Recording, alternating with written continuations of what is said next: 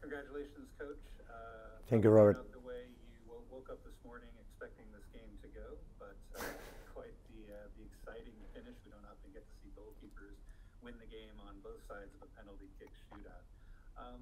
Kind of walk me through the just sort of the emotions and the post-game conversations you had with the players after such a long night and such a wonderful victory for the team. No, you can imagine the emotions in the locker room. So win another game in the US Open Cup here at Seattle with this unique atmosphere that they have, and play against Seattle, doesn't matter the team that they put on the field, is difficult always. So the guys are very, very happy. It's important, this victory. Thank you, Alex. Fabian Renkel. Alex, congratulations on the win in Seattle. Thank you, Fabian. You're off to a blazing hot start. You've won 4 out of your last 5 matches as a head coach. How do you feel? Well, I feel good. I feel good. The guys won. We try to help them as much as we can, you know. But at the end, they are playing, so they have the credit. They have the credit. So I feel very good. Obviously, like I think all the coaches when their teams are winning, they feel joy. So we feel good. It's an important game because also at the same time you play Wednesday and you have to go to Vancouver, you know, and even if sometimes the performance has not to is normally, or sometimes the performance and the result are not in the same path, you know. It's important to win in order to face Vancouver with that state of mind. That state of mind. Thank you, Alex. Anay, do you have a question?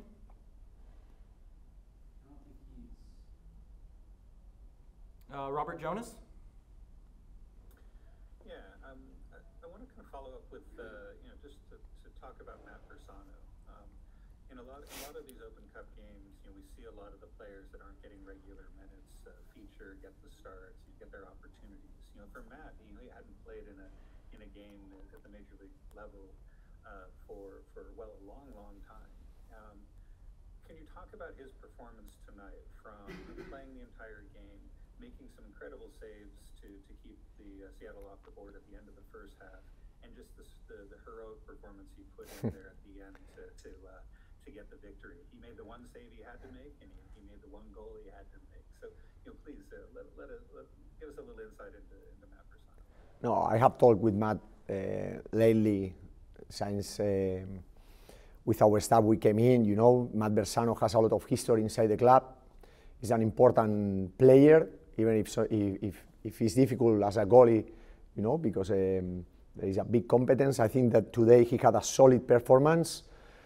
He deserved it. He deserved to play, and we saw the result. You know, he did great. He saved the team in the moments that he had to, and I think that also he was confident with the ball on his feet. So happy for Matt. So happy, and for the rest of the guys, right? But as you said, Matt had was a long time that he didn't play. Thank you, Alex. Let's go to Jamin Moore. Hi, Alex. Thanks for joining us tonight. It's good to see you. What was interesting to me is kind of how things worked out in the end. You had some really good penalty takers out there, before the kicks were marked part of the game. Given these Open Cup matches require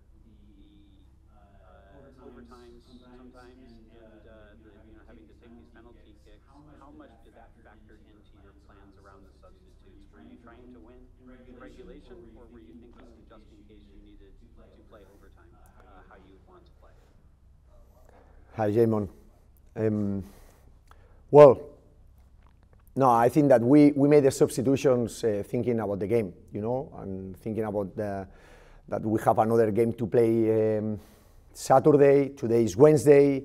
We don't have too much time to train during the week, and we thought that was a good moment to make these substitutions. We were not thinking the penalty kicks. and there is an interesting history behind the penalty kicks decisions tonight. Thank you. We'll take one last question from Fabian Renkel. Thank you for taking a second question, Coach. With Sacramento, LAFC, and LA Galaxy in the next round, which team do you feel the Earthquakes are best suited to play against in the next round? Thank you. Doesn't matter.